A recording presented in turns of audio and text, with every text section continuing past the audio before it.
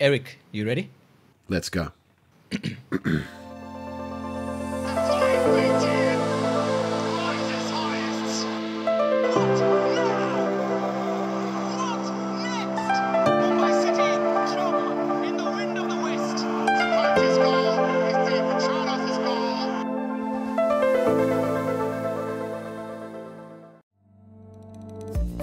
So welcome back. This is season 2 of Off the Pitch, and it's been a busy, entertaining season, and we're very happy that one of the main standout characters, new characters in the ISL, has agreed to speak with us. It's a fantastic start for NorthEast United, and especially for Juan Pedro Benali, who's trying to change things, turn them into a more united NorthEast. Coach, we stalked you a little bit on social media. And we went back to some of your posts, some of your tweets to find out what moves you. And we figure that Burt Reynolds is one of your favorites from the 70s, an actor. And Burt Reynolds was starring in this show called Evening Shade, in which he returns to a rural town and he tries to make a team start winning after a losing streak. Yeah, I remember that. But can win, great potential. Does it sound familiar? Well, it sounds familiar. I passed many towns, you know. Guwahati, NorthEast, is another town, but it's a great town. It's a fantastic town.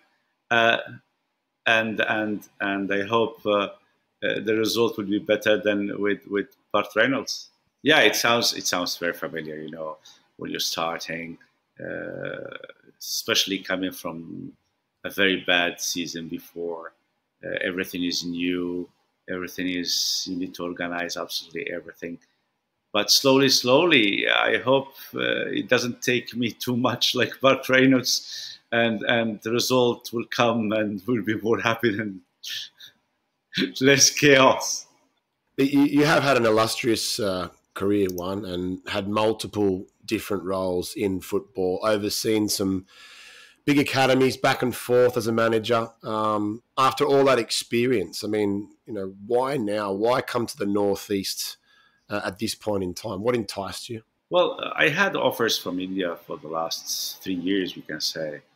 I was not really ready to come, but I had contact with John Abraham and Mandar, and we had some interviews and we spoke. And really, the two persons influenced me so much that I said, this is the people I need to work with. This is a place I want to go. You know, I start reading about the region, NorthEast region, the diversity we can say they have here, and it's me, and I feel great here. When you say it's you, Coach, why do you say that? Because I've been, you know, I was born in Africa. I'm Spanish. I was born in Sahara when the Sahara was Spanish. My father was a military. And we've been traveling all over the world. We've been, you know, every 6-7 months we change place, knowing a lot of people. Then when I start my career as a coach, I've been in different continents, different countries, traveling all around, get married with women not my nationality also. And that makes me feel that I need to be with different people, with people from everywhere, you know. I feel I'm from everywhere. I'm not Spanish only. You know, when you first arrived in the NorthEast, what was the first 3 or 4 changes that you had to make at the club? Well, the most important thing was, for example, last season, the Indian players were living somewhere else. The foreigners were living other apartments. We said, no, it's impossible. This is a team. This is a family. Everybody lives in the same apartments. Everybody is the same. There's no difference between local and foreigners. It's one team. It's NorthEast, and everybody lives the same. Second point was training field.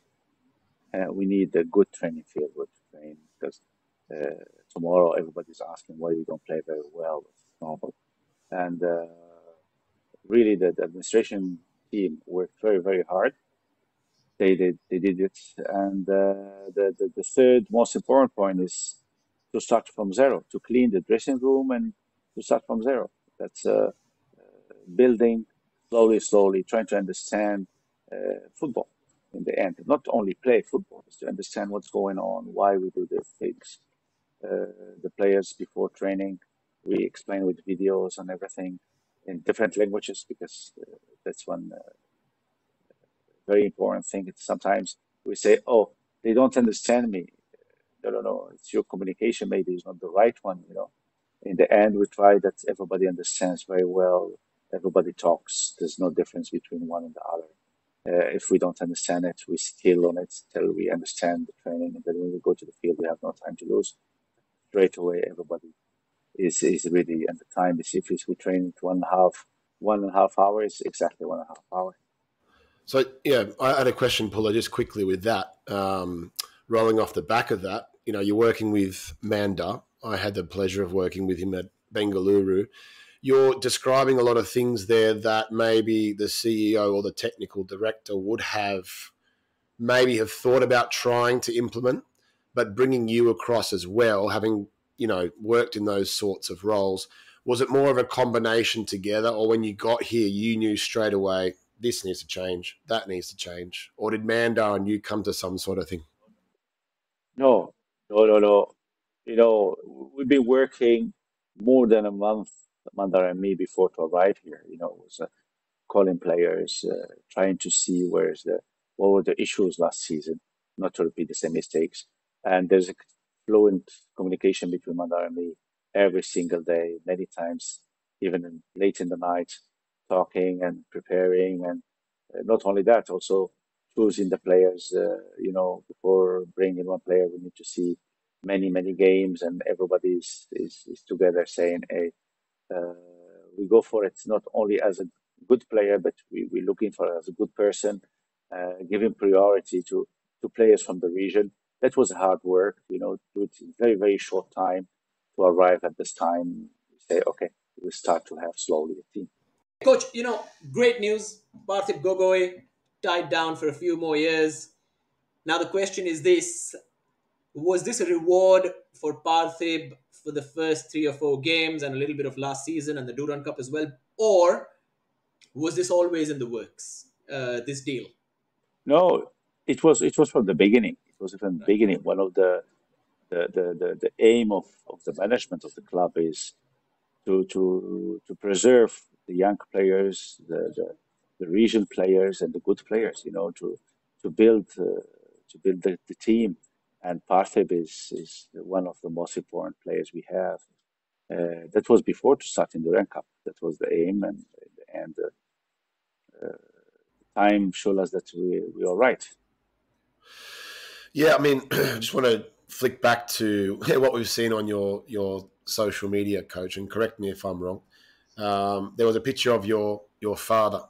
It looks as though you've recently lost him, so commiserations for that. Yeah. He was wearing a military outfit. Was he in the army? What sort of examples did he set for you as a person growing up? Well, this is the most important thing he teach us. That's the honor, the loyalty to what you're doing. He was a general in the army. And for us, it's very important the word you give, frankly talking, honor your words, honor your work, love what you're doing, and first your team, your group, you give your life for them. And that's the most important thing, and that's what we try to put on our players. To feel that we belong to a family, we belong to NorthEast, and we must be loyal to our team, to our club, and to honor our work. Right. Coach, in India also, we have friends. We call them army kids. That's the term we use for people Yeah, who grew up. I'm Grew an up, yeah, army kids. And you're an army kid. I'm a kid. Yeah, and I'm a son of a general and grandson of another general. I come from a very military wow. family. Yeah. So, was there ever? Did you really have to convince people in the family that you're going to enter the other battle, the sporting battle side of things, or what was your childhood like? Were you disciplined? Were you? And are you a disciplinarian as a coach? Because every time we see No. you, Uh, I want to hug you. You have that kind of personality. But Thank you. so No, so give us a bit of insight into your methods as well. no. Thanks, thanks God, I have a very, very good staff with me also. At home, I'm a disaster. You know what I mean? I think till till I came here, I didn't know all my life. I don't know how to put a washing machine. You know, that kind of things. I'm a disaster. I can cook, but I never wash the dishes and stuff like that. I need the people around me, you know, and I have a great staff with me and helping me in everything. But our childhood was fantastic. You know, we had a lot of people working at home. My mother was to be the strong and the disciplined one. You know, my father was a piece of bread, a piece of sugar. You know, and I wanted to be a military, but he did everything that I know cannot be a military. And I was playing football. I started in the club to play at 14 years old. It was late, but I became professional, but I stopped with 22 years old because I had a bad injury in on both knees.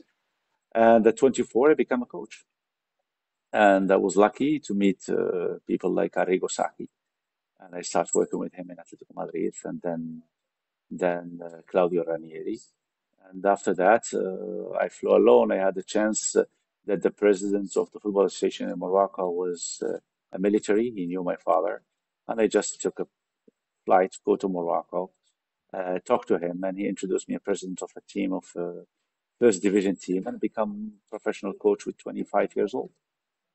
That's uh, that's a real story, you know.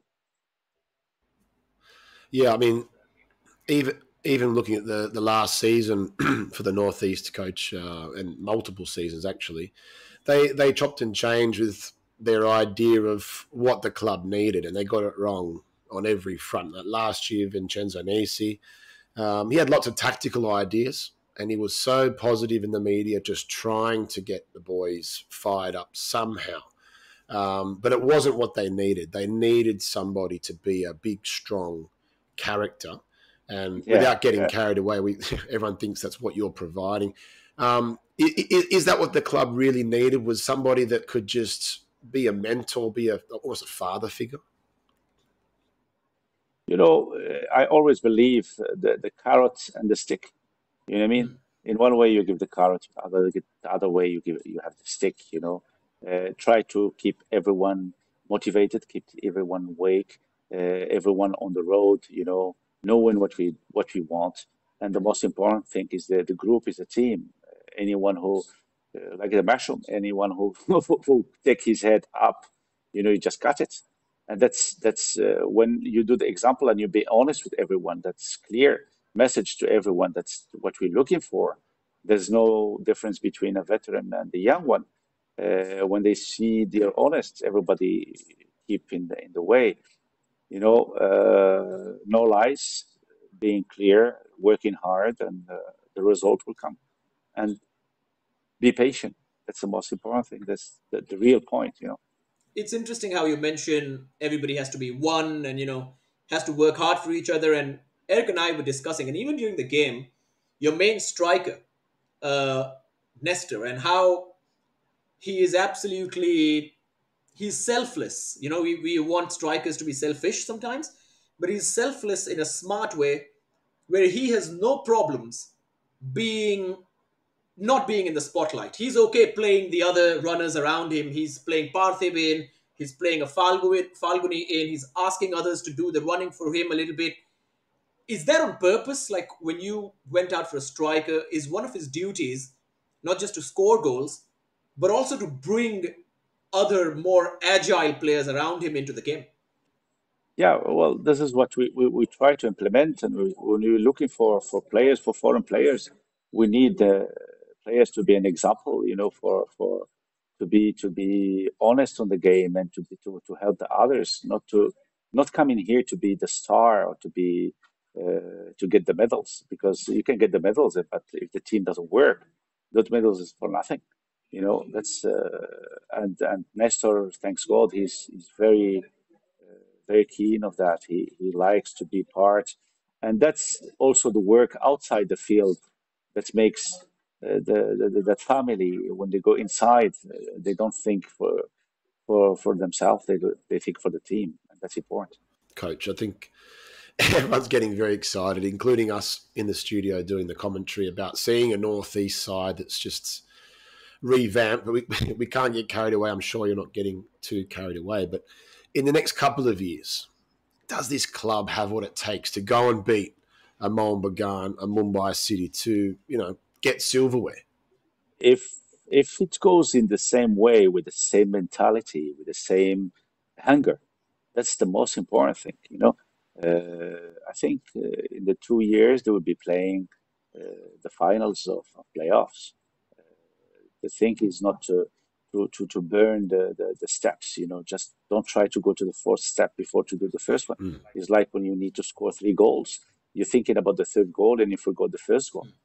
We need to go step by step, and I think the club is doing very well in this moment. Is building slowly. Now they start thinking about the first team and the reserve team, and thinking we already start to think about next season, and that's very important. Coach, let's just go back to some of your inspirations as well.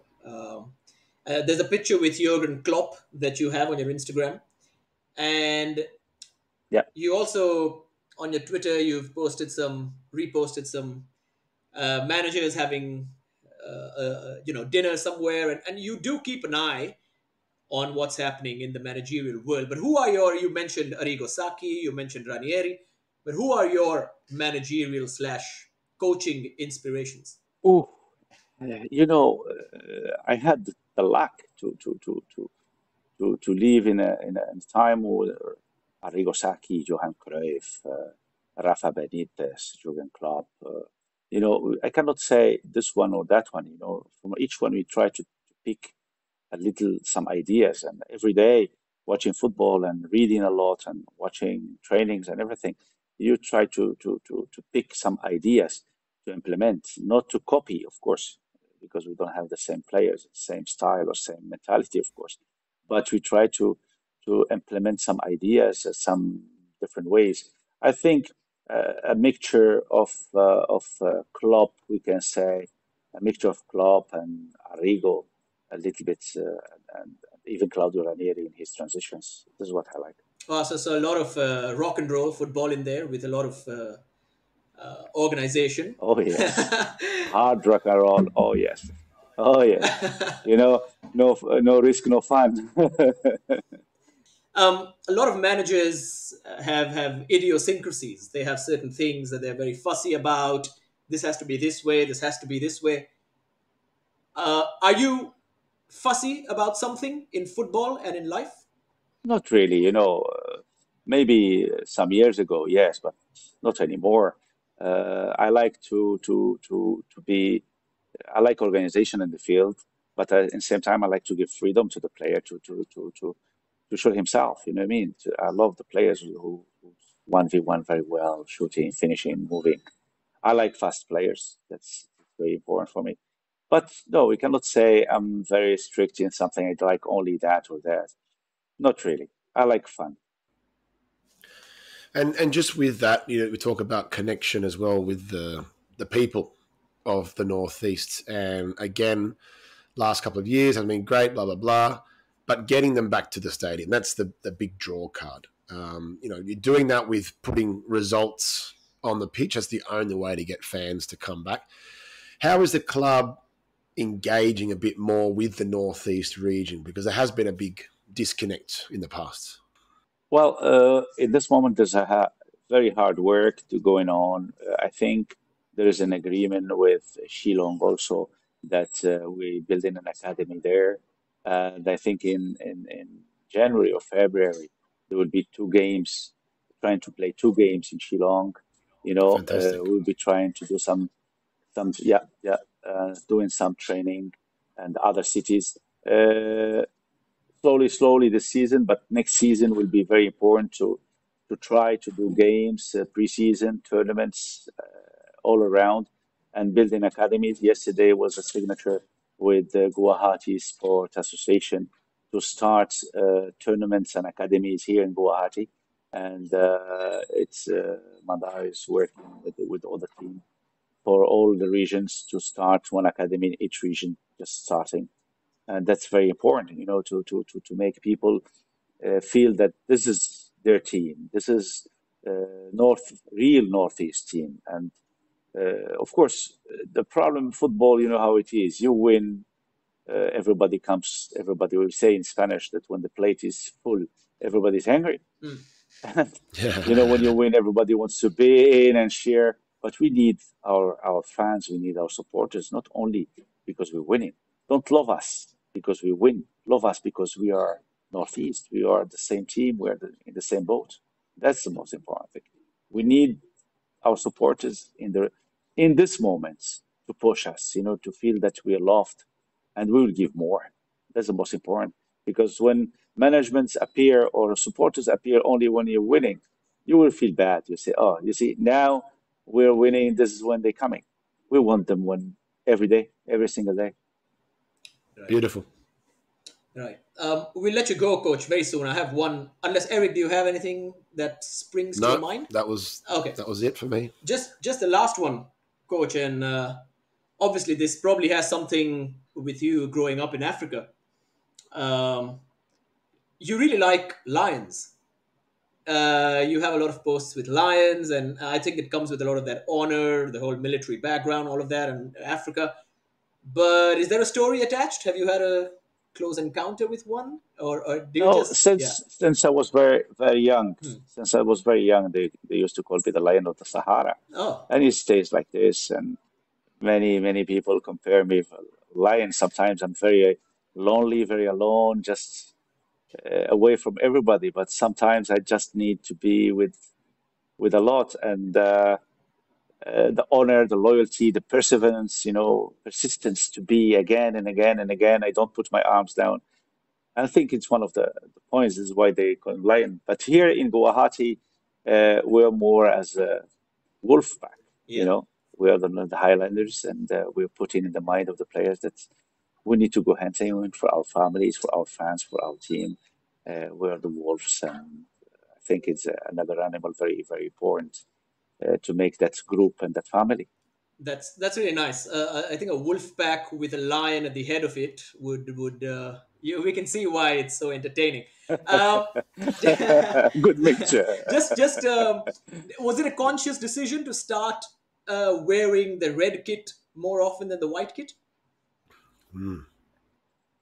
That's not a question for me.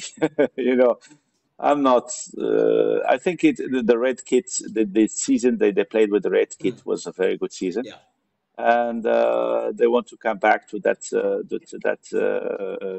time. I think it's a nice color. I love it. Liverpool. So that, ladies and gentlemen, was Juan Pedro Benali, the new man in charge of NorthEast United. And it's been a very positive, electric start as well. We wish him all the best into taking NorthEast back, which is in the top 5 or 6 teams of the ISL. Thanks for listening. We will keep coming up with more episodes through the course of the season. This is Off the Pitch.